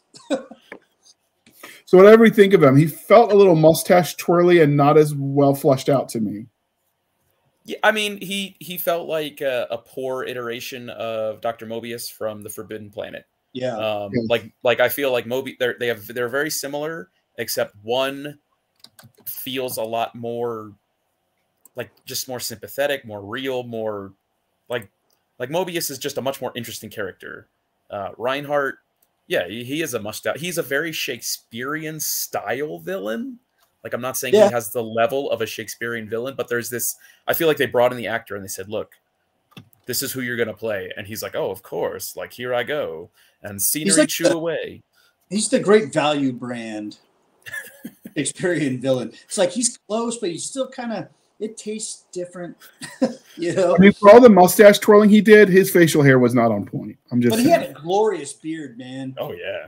He had a glorious beard. I strive to have that type. I mean, I'm expecting like wax handlebars that he can literally twirl. He needs a cat he can pat. Well, he also needs railroad tracks to tie a woman to, you know. Yeah. But so when you watched, he has a great voice though. I love did. his voice. When you watched it originally, what were your thoughts on the villain? Was it in keeping with the time, or did it feel kind of cheap then too? It didn't feel, the villain didn't feel cheap. I mean, he is a bit cheesy, you know, in hindsight. That wasn't my problem with the movie. My problem with the movie was all the things we've discussed, like the robots and the dialogue and the villain. He could have been done better, but he was done well enough at the time. I think we're kind of looking at this now nearly 50 years later. It's not quite 50 years, 40 plus years later. And yeah, tastes have changed. And yeah, he doesn't fit today's zeitgeist. Oh, I'm using all these big fancy words. I must be a writer. And so yeah, no, I was okay with Reinhardt. He's not as good as Mobius, as you said, but he wasn't given the script. No. So I think the actor could have done a much better job had he been given the script to work with. Yeah, I think he also didn't have, he didn't have as strong of a human stake in the story. He's just like, I have evil plan and I do evil things. Mwah. And then, like we said, like Mobius had, like he had a daughter, he lost a wife, he had all these things that made him more of a stronger character. He was a relatable villain. Yeah, there was more depth to him. Yeah, he also was meddling with things he didn't fully understand, which made it tragic. Again, the climax of that, where he's like, Robbie killed the monster, and Robbie's like, I can't, it's you. Like that's some fantastic little bits that Reinhardt never gets any of that. He just literally is, I want to do thing, and I will do thing. I think that the villain, go ahead. It's more Sam Neill's character in Event Horizon than Morbius in Forbidden Planet. It's like you said, it's I want to do said thing and I'm going to do said thing, and you can't talk me out of it. I don't care how much logic you throw at me; it's not going to happen. But even Sam Neill's character had, like, he had lost his wife. He had this like human element that made him more, again, dynamic. Like there was a cost to the journey that had been on. Like if Reinhardt and was it like Kate's dad or whatever had been on the ship, like if they had been best friends or like anything akin, brothers, you know, suddenly there's these just new elements. There's a new stake. I felt committed to this. Yeah, if it had been his brother, that would have been fascinating, because then he would have been Kate's uncle, and now it's literally this whole, there's a family element, and she's connected to Vincent through the neurological implant. And man, we just wrote a better movie. All right, let's write the better movie then.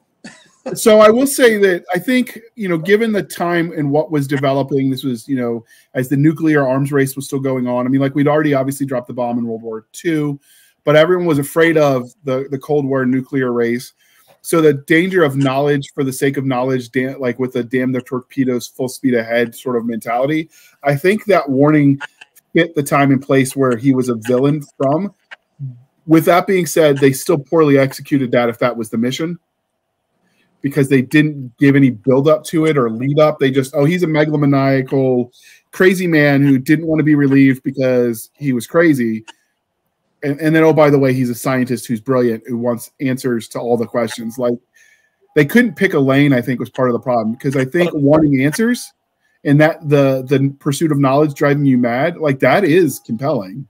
But I also don't think that's quite an excuse, because, you know, like Ashley said, you know, we're looking at this from a different era and pop culture zeitgeist, all that nonsense.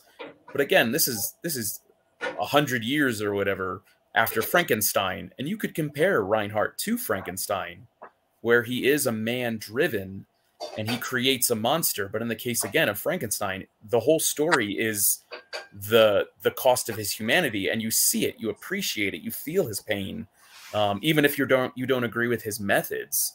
But Reinhardt doesn't get any of that. He starts as evil and ends as super evil. Like, or do you care, JR, about spoilers? Can we talk about spoilers at all? Yeah. Send the spoilers. Okay, so like, I love to pitch this to people as like, oh yeah, it's a Disney movie that ends in hell, because like there really is no other clear definition to that ending except literally it is a robot and a man merged in hell. So yeah, he doesn't get anything. They wrote him as, we need somebody who is driven to drive into a black hole, and he will kill anybody who doesn't let him drive into the black hole. So stop him from driving into the black hole. Yeah. I just had the thought, the way you really treat him is like Moby Dick. The black hole is the whale. Yeah. You know? Yeah, and Ahab is a famous literary character because of the cost of it all and the obsession, and like, you see the suffering because of somebody's fixation on something. Well, and you use that later on, like with Thanos in the Marvel movies. He's a Captain Ahab. He's a, it's the man too driven, where at all costs, I'm going to do what I need to do because I believe it's the right thing to do. I think that's probably one of the most dangerous types of villains you could have, because you can't argue with that. They feel that is the most right thing to do. And he doesn't have to have a redemptive arc. He doesn't need a moment where he's like, oh, I will disable the shield so you can fly away. I'm sorry. No, the last thing he says is more light. I think he cries out for Maximilian is the last thing he says. Yeah. Where Maximilian's like, I'm going to fly away. And he's like, Maximilian. And that's that. I think that's the only real moment where he's like, I made all these machines, but they're not going to save me. Yeah. There was also the scene where he warns Kate to get away after Maximilian agitates the other scientist to death. Oh yeah. Where you get the impression he's afraid of his creation. Yeah, I don't. Sorry, I asked you were going to talk, but that's a really good point, because I feel like there is this element in that movie that's not defined, where Maximilian is more than just a robot. That's what I was going to say. It comes back to the Vincent link with what's her name, the woman with Kate. Yeah, and she's got that link, and it's kind of suggestive that Maximilian's got that link with Reinhardt, except Maximilian's in charge. Yeah, like there is an implication that who is the real captain here, and there even is that clip you showed, JR. There is that almost could be telling line where they said, "Look, a ghost ship made by robots, run by robots," and then Reinhardt's like, "Hey, I'm in charge." Yes, from the shadows. So, but is he? But again, that's just an element that could have been explored with a lot more dignity and just a lot more time.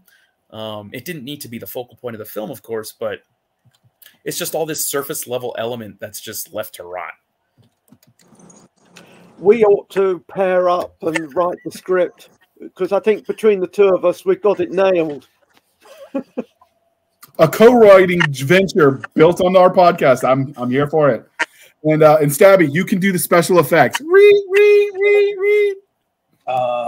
She's muted. I am so tired. I am so sorry, guys. You're I'm fine. normally more talkative. I'm so She also takes all of our hashtag notes for us throughout the episode. So yes, what I she's have looking at her been. phone. I keep looking down, like writing. So overall, we've talked about the plot sort of feeling like it almost was a movie without a plot. I mean, there was a kind of a goalpost that they set for themselves, but they kind of bounced all over the place like a ping pong ball all over the screen. But what did you think of the way they handled the world building? I think we've touched upon it in that it's very lacking. Yeah. Ideas are presented and then immediately they go talk about something else. There was no build up to it. It was like, hey, we found the ship that's been missing. Oh, I know the doctor on that ship. We should go check it out. Well, and then, speaking of that missing ship, did you guys catch that when they were looking through the database, all the other missing ships they linked to and space stations that just disappeared? They're like, oh, is it this? No, it's not this. It's not this. No, I didn't catch that. No. But that already is an interesting plot element, like an interesting story thing that's just not even mentioned. what happened to these other ships? What's the story there? Yeah, is it all black holes? Is it all Reinhardt? We don't know, but the script doesn't care. So Yeah, maybe it'll further the plot, but it doesn't. Okay. So overall, because we've been going at this for about an hour and a half, and you know, we could probably keep rambling up all over the place in the field of the sci-fi we know and love. But what was your overall thoughts on it? We'll go with you first before you fall asleep on us, Stabby. Sorry, what did you think of the movie? What did you think of what did you think of the movie? I liked it. I think that they spent all of their money on special effects and the robots and didn't save enough for the writers. That's just what it comes down to. But I did quite enjoy it. I forgot that I watched it. This is the saddest thing. I forgot that I watched this with Nick. I thought we only watched Forbidden Planet. So when it started, I was like, no, I haven't seen this one because they didn't have girls in it until they landed on the planet. In the other one. So no, I haven't seen this one. And then it really started going. I'm like, wait a minute, that's the wrong robot. I'm like, wait a minute. Where's Robbie? I've seen this. I was like, wait a minute, I have seen this one. And I think that's why it was a little bit easier for me to start dozing off when the kid was getting into it, because I was like, okay, yeah, I saw this. I don't need to recap. Good night. But yeah, it kind of struck me this morning as I was like throwing on my clothes and making coffee before I logged on. I was like, was that really, how do I phrase this? I was like, was that really how not memorable this movie was? It's the best way I can figure out how to say this right now. No, because I remembered all the things about Forbidden Planet, but I forgot we watched Black Hole. I completely forgot. They're very similar movies, like almost parallel. I was like, no, I didn't see this one because there's no women on the ship in the movie that we watched. So this has to be a new movie that we didn't watch. And then once it got going, I was like, wait a minute, we did watch this. How did I forget that we watched this? And then it was like, oh, wow, I forgot that we watched this. And I think that made it a little bit more sad. Okay. Okay. All right. What about you, Ortiz? So overall thoughts? Yeah. Look, again, as I said, this movie is always going to have a special place to me. It's a flawed piece of 70s sci-fi. That's the best way to describe it. I don't think you should try and oversell it to somebody, but at the same time, I think it is worth a watch for anybody that's interested in kind of like older science fiction or just, I mean, honestly, just sci-fi in general. It's got a special place and it's got some iconic elements. I feel like especially things like Vincent and Maximilian are weirdly surpassed the legacy of this movie. I have met people that you know, we didn't know that we knew the movie, but then you do this and someone's like, that's that robot from that thing. And you're like, yeah. So I think there's some sort of element there that transcends the subpar nature of everything else. And maybe it is those little nuggets of goodness that you get from it. But it is 1,000% a film that I would like to see remade. I think that in the realm of, you know, Hollywood's got to remake everything. Why don't we actually remake movies that never reached their potential when they got made the first time? And this is a prime candidate to me. I think storytelling wise, character wise, visually, all those things, as long as you still understand the tone you're going with, could be a really epic movie. And I do think that it is a little special that there is almost like a child element to it, and yet it's pretty creepy. Because to me as a kid, I think that was some of the draw. That I had zany robots shooting laser guns, but there's like lobotomizations and, you know, weird metaphysical pseudo psychedelic nonsense and, you know, scenery chewing villains. Like there is this kind of spookiness to it that I think a lot of media for younger people kind of gets sanitized now. Okay. So I think that's like, I think again, you could still make it like a family movie, and have it be spooky and surreal. I think a series would probably be best for it. That would be cool too. Like I think let's go with a mini series, because I think there's too much issue where they're like, we got to keep it going, and you're like, you didn't have to. You could just have a story. That you're gonna give me 10 episodes of some awesome stuff, like The Haunting of Hill House. That doesn't need to be a continuing series. Yes. But it's a great mini series. You know, it goes into depth of what we want to focus on. It just completes that story, and I think you're right. That would for a series, that would be amazing. I would watch 10 episodes of The Black Hole. So, and I think, yeah, like you have it be the mystery of the black hole, the mystery of the ship, the mystery of the Reinhardt. You have all that. Heck, you could have one of the people that comes from the Palomino be somehow connected, and it's like they didn't find the ship by accident. Almost like a very Alien vibe, right? Like you could infuse some of that element. You could go into depth with the other missing vessels. That Sure. You could have it be that there's something out there. Maybe there is something even extraterrestrial that we don't know about. I think there's a lot of avenues you can go with it, and I would love for somebody to take the time and tell this story in a way that makes it much more satisfying than two robots having a Old West shootout in a weird simulation. Like I still to this day, are they shooting real things? Are they shooting digital things? Like, because I'm like, is there a hole in the ship that they're just like? Is it a force field and they're just launching pods out there? I don't know. So I think you are onto something with the mini series, because I actually, over the last 2 days, I forced my kid to watch The Haunting of Hill House. And he goes, Mom, why do they make it into 10 episodes? I'm like, to give you all the information. He goes, they should just put it all together, take some of the stuff out, and just put it into one movie. So as soon as we finish Haunting of Hill House, I made him watch The Haunting from 1999. And he goes, it's Nell. It's Theo. It's Luke. But they're not siblings? Wait, the dad is Hugh Crane, but he's a monster in this one. And he goes, this movie's not giving me the information I need. Is this before or after? And I'm like, that's why they made the series, bud, to give you the information that we didn't get in the movie in 1999. So I think you're definitely onto something with the series, because then you get all the information over, 8-10 episodes versus just this, hour and a half movie where you're sitting there going, right, but why? And it would also be epic to see a nice quality sci-fi miniseries that's not just a sequel to something or popping out of an existing IP that they know, you're gonna want to see, because you got to be a completionist.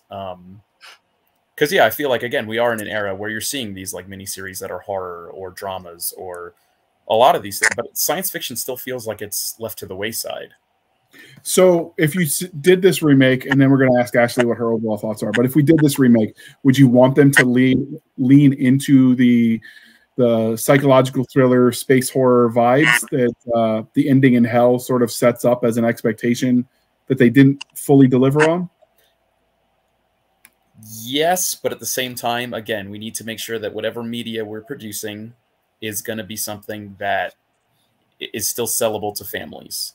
So that comes to a tonal, like, how far can we push the edge without going too far? But we just, because, like, again, this is Disney, right? They made the Black Cauldron where the villain is a demon, but I love that movie. But like, now they're talking about like remaking Bambi and getting rid of his mom getting shot off screen.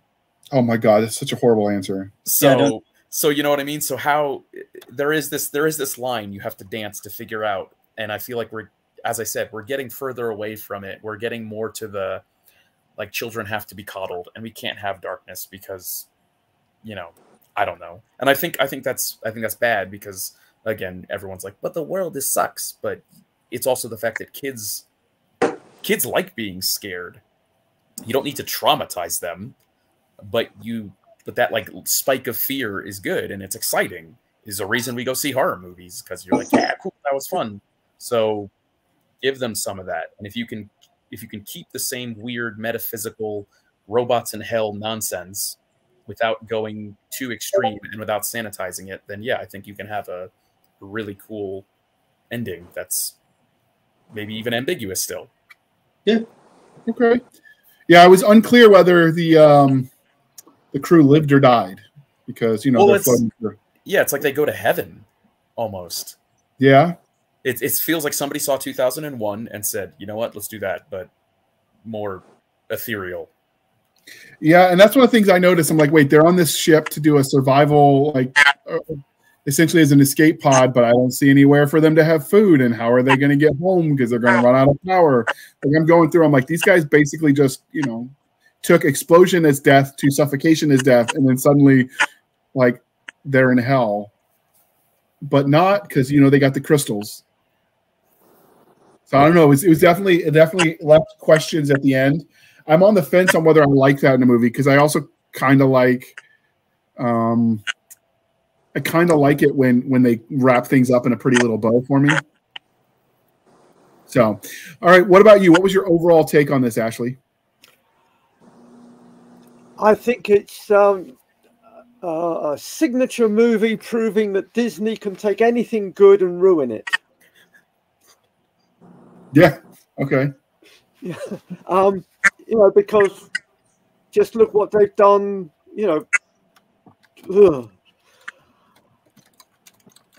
Okay. What do if I were doing it, you can square the circle on this. I think you can square it because this is basically cosmic horror. The black hole is leading to a hellscape. It doesn't have to be real, as in a tangible physical place. It just has to be psychologically real, and that perhaps that's what this black hole is doing, that it is actually a well of evil, darkness, because it distorts reality and destroys people's minds. So, they go into it and there you go. You end up in hell, fused inside a robot that's got, and that's hell. It's Event Horizon. I do get this whole thing. Are we making a family movie, a Disney family movie, or are we making a movie that is accessible but isn't necessarily a family? It's not sold as a family movie. It's Forbidden Planet. Is Forbidden Planet a family movie? I would think so. Well, in the 50s, I guess sci-fi movies were all kid movies, but they had undertones to them and themes to them that, like, a normal kid ain't gonna be like picking up on. Yeah. Layers. That's what I'm saying, is that's what Disney needs to get down with. They need to go, we're making a family movie, but it's going to be kind of all the real dark stuff will go over the heads of the kids, but the adults will get it, and the adults will enjoy it for that, and the kids will enjoy it for this. That's Personally, right. I would sell the black hole to Blumhouse and have them make a horror movie out of it. I don't see Disney selling anything. No. Well, they've been getting rid of stuff. They're desperate for cash, so maybe. What was your overall thoughts, Nick? It's an enjoyable film. If I'm entertained, I'll say it's good. I'll recommend it to other people. You know, if you got an hour and a half to 2 hours to, you know, if you're into sci-fi, check it out. And I'll go into and tell them, like, are you a fan of Event Horizon? Well, yeah. And I'm like, it's got themes, you know, akin to that. You know, it's got themes. If you've ever seen The Forbidden Planet, it's got themes akin to that. So if you enjoyed those movies, I would say it's an amalgamation of those, you know, past and future from when this movie was made. I like matte paintings. I'll tell them, like, hey, man, everything's center framed. It's going to be boring because of how it's framed. But it's an overall entertaining movie. There's a little bit of intrigue in there. I love Ernest Borgnine.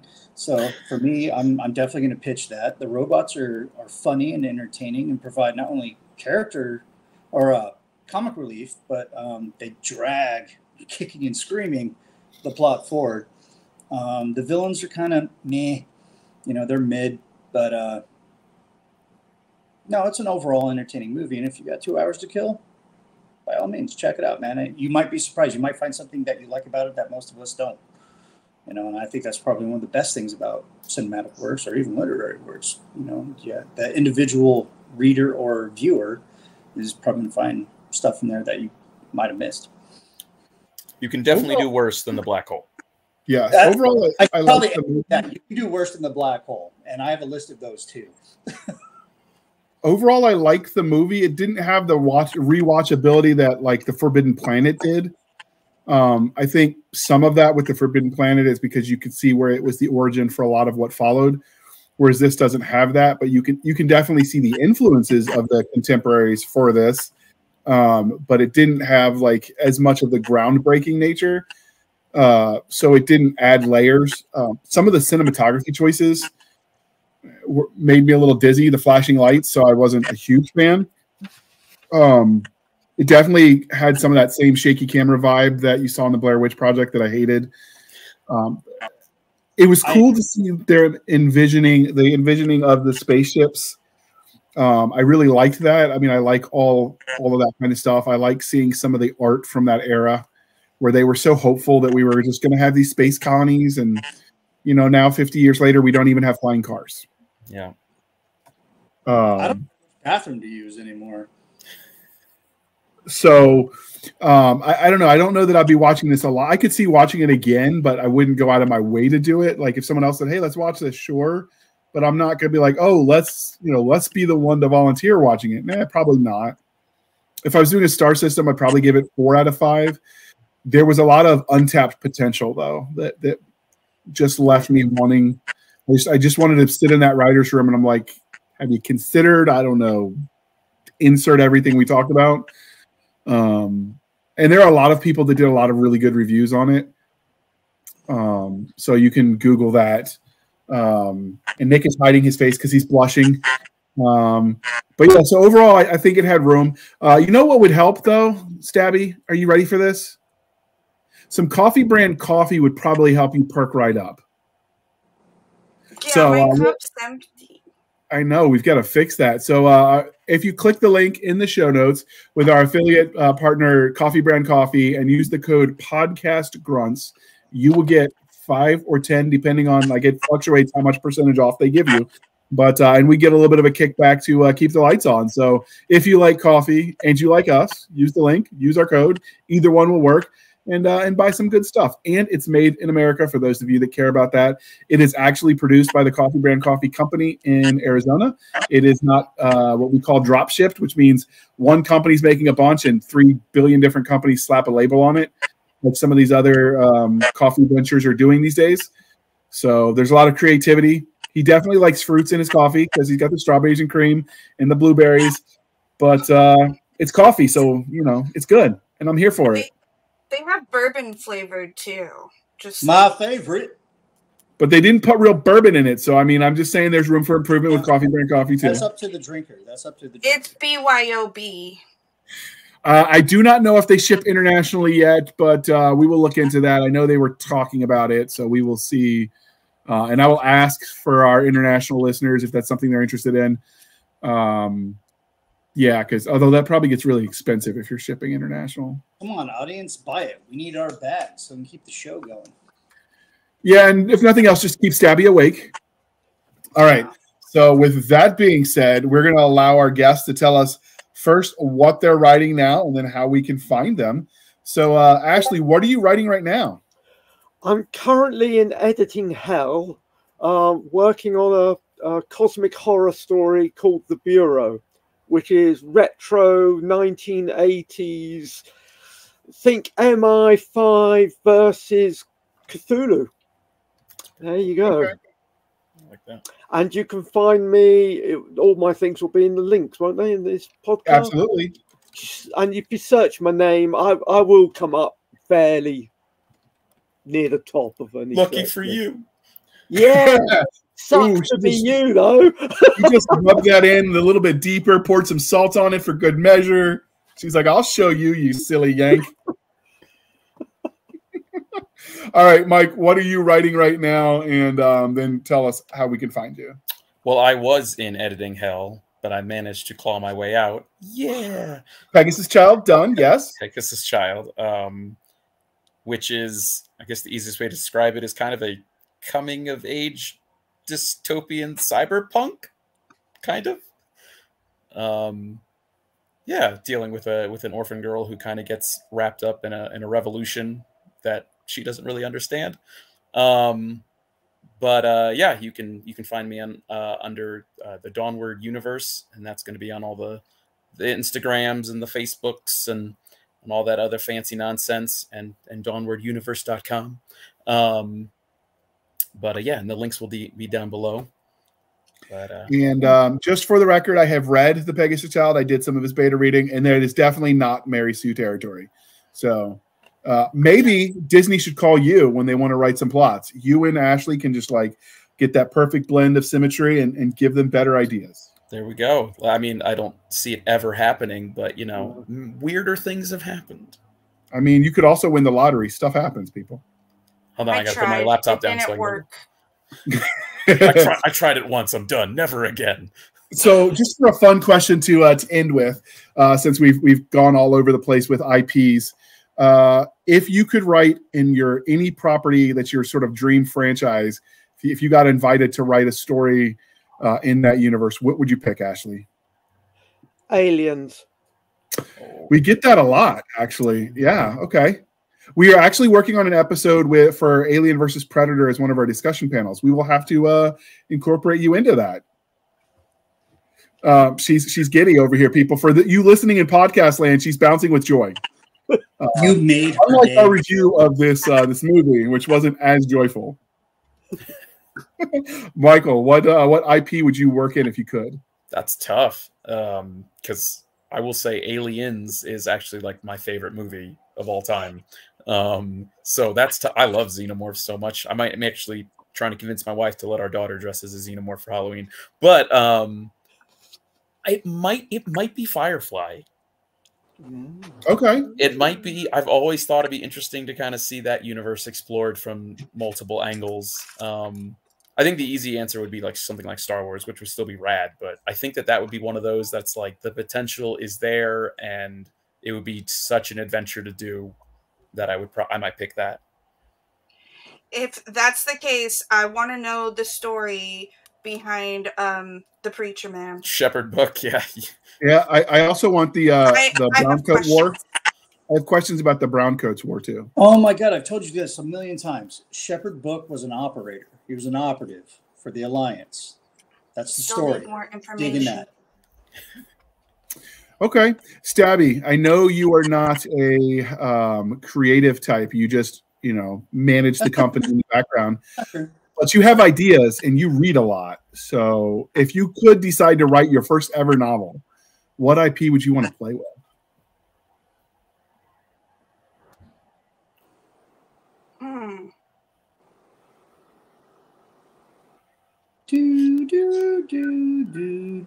Don't judge me.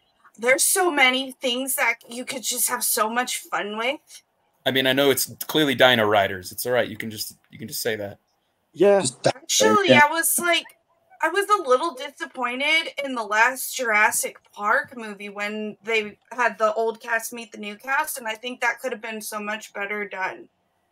That was a drunk little fanfic, and I was like, was about 90% of that movie was just pointless.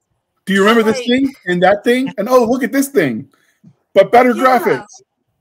And it's all I could think is, if you're going to bring those two sets of people together, we could have done it in such a better way. I'm just saying, the Babysitters Club meets Jurassic Park. All the girls will love it. It'll be beautiful. Ooh. Oh, and by the way, Coffee Brand Coffee does ship internationally, just not all of their products can be shipped internationally. But I just checked the 5-pound bag of spiced jack-o'-lantern coffee, and that does ship to the UK. So outstanding. All right. So Jurassic Park fixing the last movie. I'm down for that. I'm always about the dinosaurs. So what about you, Nick? What IP? I would like to dive into an old sci-fi show. And it's not really all that old, I guess, but Space Above and Beyond. Wow. Okay. Ooh. Okay. But instead of Marines, 'cause I'm a Ranger, and I would do it from like another unit's aspect. That's more like the Rangers. Is that the one with Arlie Emery as a guest spot as a drill sergeant? Yeah, you had tanks, which were your like artificially grown humans. Yeah. Yeah, that they were infantry and pilots and all kind. Like, it was weird, but it was awesome. I loved that show so much. Either that all these things. Yeah. If I couldn't do that, Lost in Space. Oh. Okay. Did you like the reboot where was it Netflix did? Yeah, that was very entertaining. It did kind of touch on some ideas that I had about like a failing marriage while you're out in outer space. You know, I liked. That's another example of representation done right. They made the older sister African American, but then they explained it in a way that's like, oh, okay, I'll buy it, because I don't mind changes if you just make it fit the overall lore. Like that she had been married before. It made it. An example of how to do it wrong would be like the Charmed reboot, where it's ethnically diverse in a way that didn't make sense because the whole premise of the series was they're all sisters. Sisters, yeah. And it's kind of hard to be sisters if they're, nothing is related about them. They have different dads. I watched the whole thing. They all have the same mom. They have different dads. That's that mom got around. And so, then Mama was a Rolling Stone, apparently. Well, they left us on a cliffhanger at the very end, because when they kind of time travel to get out of their universe, because their universe spoilers is like collapsing. It's been out for years. If you haven't watched it, it's not my fault. But they wind up on the Hollowell sisters' doorstep, and then that's just where it ends, and nothing. And then it got canceled. Should have. All right, so you would do Lost in Space. I like that. Would you focus on the Robinson family, or would you get like the reboot where they had a bunch of families and they're running? Would you focus on one of the other families? You don't mess with tradition, as my boys in Letterkenny would say. You don't mess with tradition. So I would keep it focused on the Robinsons. I think I would time warp it a little bit. I'd do a little time jump, where the parents or grandparents, they've settled on. They finally found the planet they want to settle on, and they've built upon that. I would like to almost like a Star Trek TNG type deal. Okay. I don't know. I don't know if there's any interest in that, and I'm not much of a writer. I draw shit, but I might just do like a comic of my own, and I don't know, maybe just show it to some people, and maybe they'll like it. And they'll give me a buttload of money. That's the dream. That's the dream. I do think there's room in a lot of the older properties that could just be explored. It's a good thing to leave people wanting more, but sometimes when they want more, you can give them more and still take more of their money and make them happy. you don't want to push it till it feels like a money grab. But I mean, some of these properties they left a lot. Like you could do a series of Land of the Lost, and that would be very entertaining. Yes, I could see that, and get dinosaurs. So always a plus. I don't know if I was going to do it. I always wanted more of Stargate. I love that franchise. I'm one of the few 12 people. We have a support group that likes Stargate Universe. I thought it was more of Stargate. Can you go into Atlantis, SG-1? However many combinations there are on the Stargate. And we never got an answer to the background story of what the Stargate universe, the ship was doing, because it was one of the original ships. We don't know what the sound is. We don't know what happened to everybody after Eli put them to sleep at the end of the Stargate when they ended it and just left us hanging.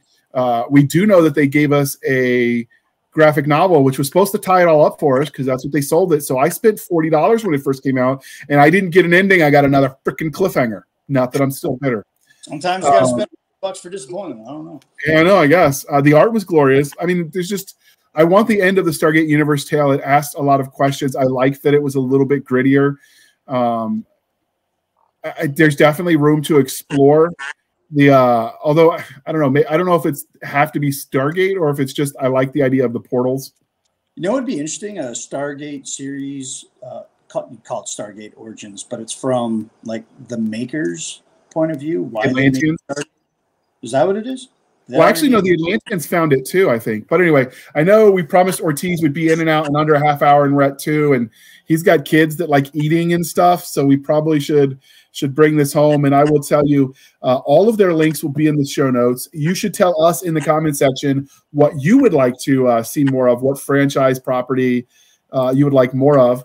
But speaking of reviews and telling us what you think, before I let you go, please remember to please be kind and speak your mind on the reviewing platforms. Your reviews help the right readers find the right books, so do your part, people. Speaking of doing your part, you can find us to communicate with us all of these glorious ideas on our link tree, which is linktr.ee, linktree/Blasters and Blades podcast. Again, linktree/Blasters and Blades podcast, where we link to all the things, the BitChute, the Rumbles, the Twitters, the Facebook groups. You can email us at blastersandbladespodcast@gmail.com for serious inquiries only. If you want to send hate mail, Madam Stabby is linked in the show notes under our link tree. You can get her on the Instagrams and the Twitters and send all the hate. She loves it. She will mock you relentlessly and then make you cry, but you like it. That's what you're here for. You could support the show over on our website at anchor.fm/blasters-and-blades. Again, anchor.fm/blasters-and-blades, where for as little as 99 cents a month, you can help keep the lights on. Or you could support the show more directly over at buymeacoffee.com/author J.R. Handley. Again, buymeacoffee.com/author J.R. Handley. Be sure to put in the comment section that it's for the podcast, and I promise I will buy some of that glorious coffee brand coffee and keep my co-host indubitably caffeinated. Yeah, that sounded cooler in my head. I'll do better next time, I promise. And with that being said, thank you for spending some of your precious time with us. For my crazy co-host, I am J.R. Handley, and this was the Blasters and Blades podcast. We'll be back next week at the same time, where we'll indulge our love of nerd culture, cheesy jokes, and all things that go boom. Nick, I want to see some of those agitator spirit hands. Hold on. We got the spirit hands, people. You know it's over, and that's a wrap.